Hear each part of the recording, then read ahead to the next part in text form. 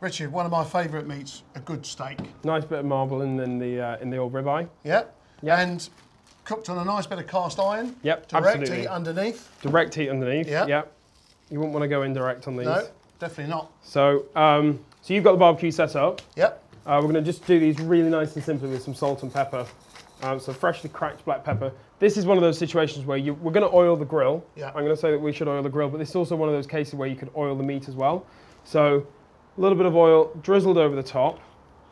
And this is just going to help things not to stick. So again, season both sides. If you do it from the top, you look a bit chefy and you make a mess. But it looks good, doesn't it? Looks good. You get it nice and evenly distributed over the steak. So about 5-6 minutes? Yeah, tops. Depending on how you like your steaks cooked. I like mine rare. So.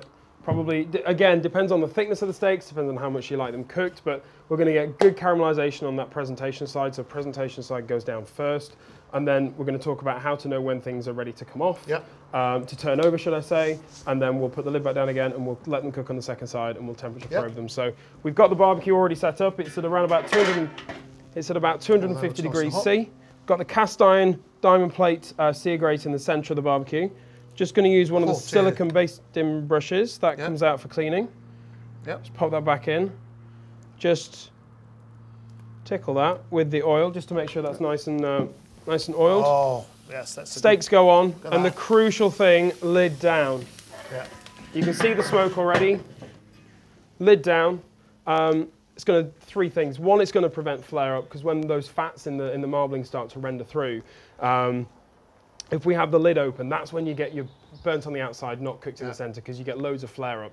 When you put the lid on, you get reduced oxygen, so when the fat hits the coals, there's not enough oxygen for flame. So the second thing is, you can see the smoke coming off, that smells fantastic.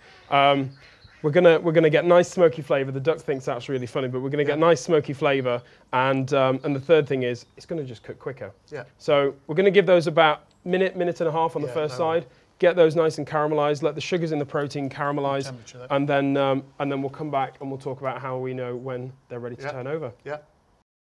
Right, let's have a look at those now. So we've had another minute or so. Oh. Let's have a look at these little beauties. So when the steaks come away nice and easily from the cooking grill, when they don't stick, they are ready to turn over. We can see beautiful caramelization on there.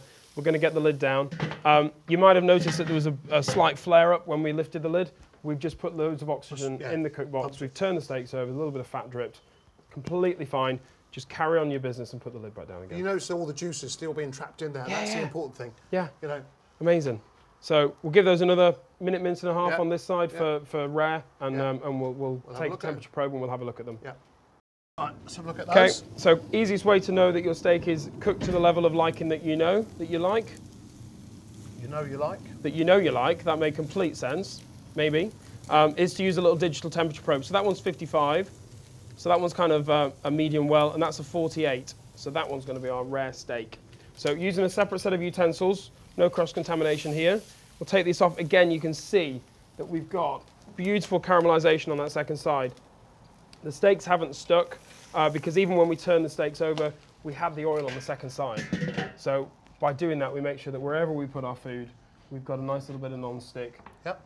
You normally let those rest, but for the purposes of the video, I think we just need to slice in, don't we? Yeah. So no, I'll let you do that. You're the expert on that. Go on, you do the honours.